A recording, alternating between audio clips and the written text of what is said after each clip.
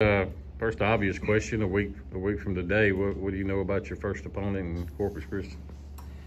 I know they'll be very well coached and well prepared. Got a great relationship with their head coach Steve Lutz, and comes from great coaching pedigree, and he's done a wonderful job since he's arrived at Corpus Christi. And I know they're excited about their program. They're coming off an NCAA tournament appearance.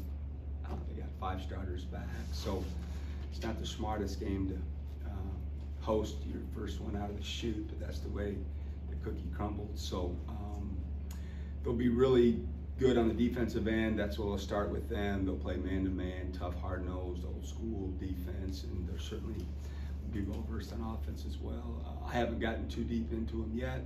That'll start this week. I know my staff has got a pre-scout ready, and I'm anxious to open up the laptop.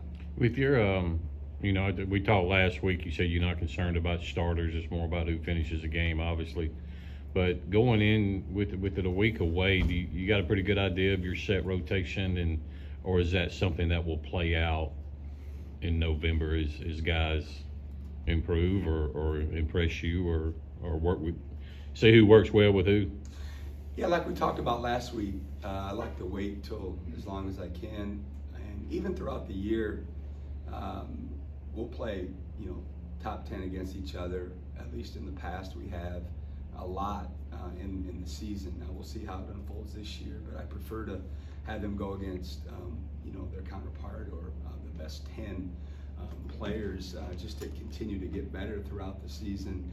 But at this point, I would say I got a pretty good idea of at least 3 and possibly 4, but still kind of up in the air on another spot. And I'll have to wait till Monday to see who that is. I don't want to give away any information. But in terms of rotations, that's still up in the air.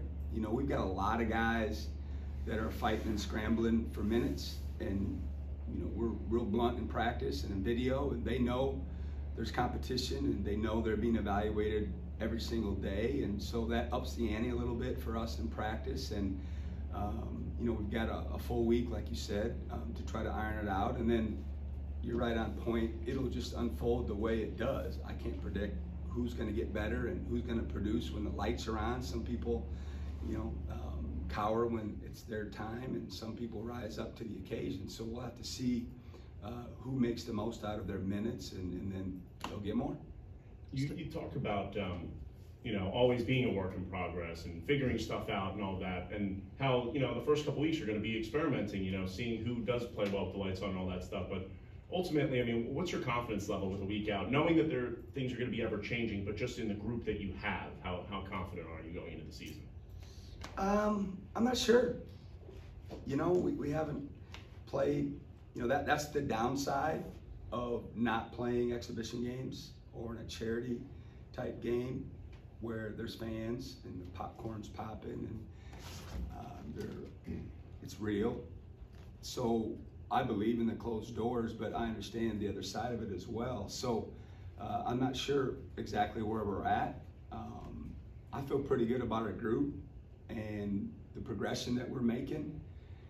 I'm excited that we still got a week left to continue to get better and add some stuff to the mix, so we're game ready for whatever the other team throws at us. But I'll know more, I think, after the first 3 or 4 games. We play 3 games in 7 days, so once we start throwing the ball up for the jump, that's quite a few games in a short time period. And I think after that, we'll have a better idea of where we're at and what we need to work on.